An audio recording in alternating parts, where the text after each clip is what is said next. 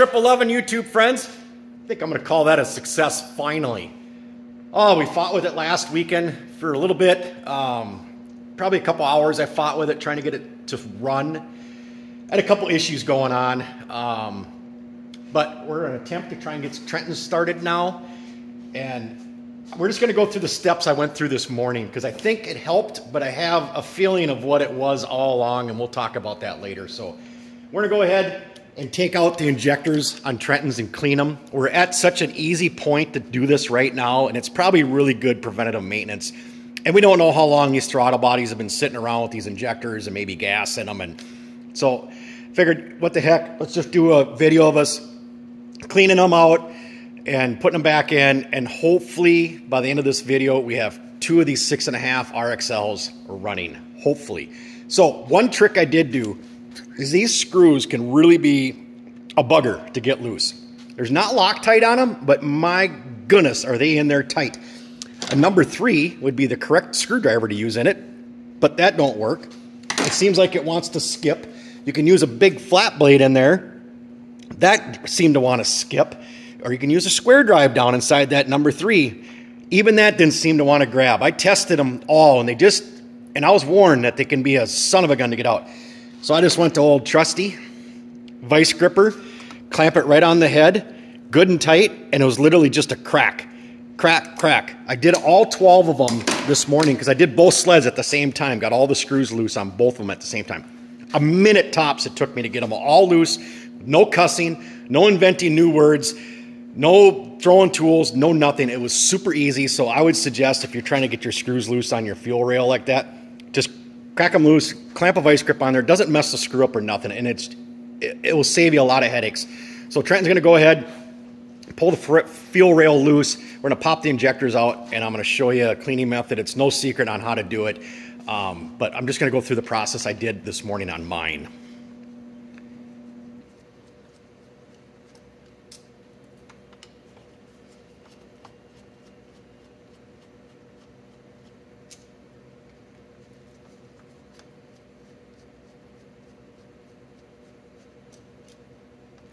I did pull a part sled in the shop this morning to fix a hand warmer on it. One of my hand warmers isn't working, so I want to fix that.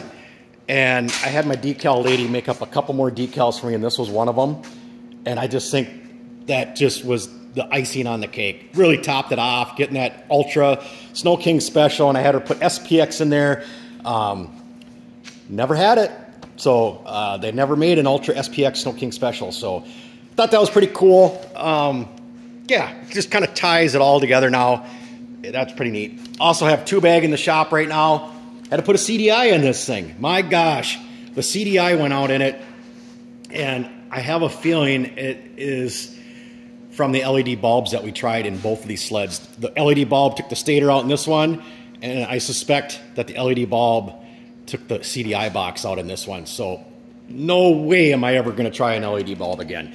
So yeah, we got the new CDI put in there, and let's go ahead and clean up some injectors.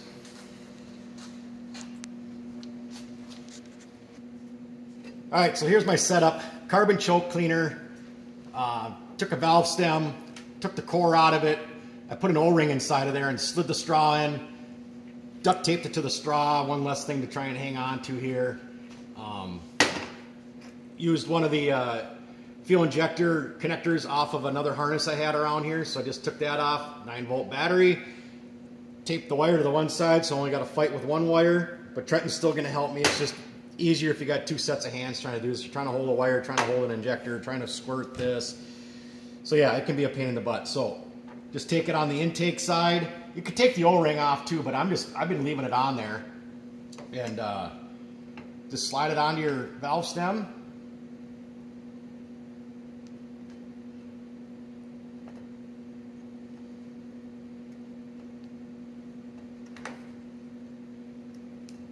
Put the connector on. Go ahead. Go ahead. That's a clean one.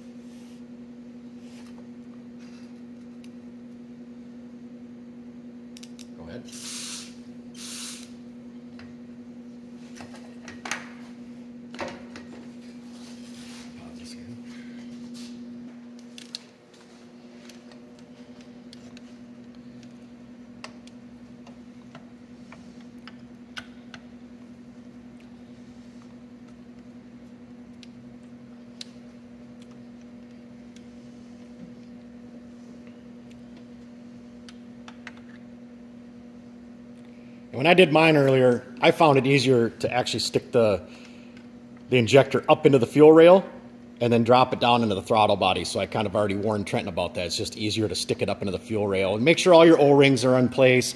There's one down here. There's one up at the top. Just make sure everything's in place before you set it down in there. We'll get it down in there. We'll get the 6 screws back in, and we'll go from there.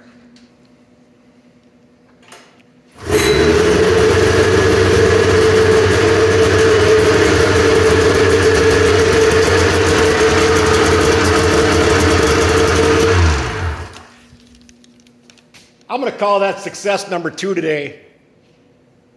Put the wrenches down and crack the beers, boys. Wow, that's awesome. I'm going to explain what we went through to make this happen. You watched us clean the injectors. We put them back in. And as usual, I forget to turn the video on for the startup. Typical. But I'm going to explain everything we did. Super simple. Literally in under 5 minutes, we had it running. And we struggled last weekend numerous times trying to make both of these run, and we both just threw in the towel and just gave up. We didn't touch them all week.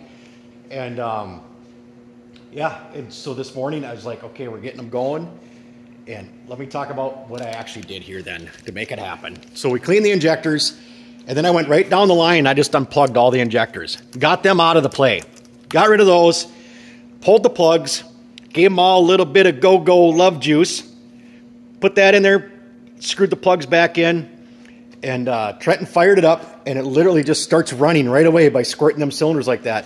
And I just went down the line and just started plugging the injectors in, plugging them in, and you could tell it was starting to come around, and then boom, it was running all on its own. And then, so here's my theory. Now I'm going to go into my theory, because it was literally that easy by unplugging the injectors, priming the cylinders, firing it up, and within seconds I started plugging them injectors in, and it took over and ran by itself. My theory is air in the fuel system. So the injectors aren't atomizing the fuel correctly. They're firing lazy, so it's flooding the engine at first. I don't know, this could be just a crazy off-the-wall idea. I'm running with it.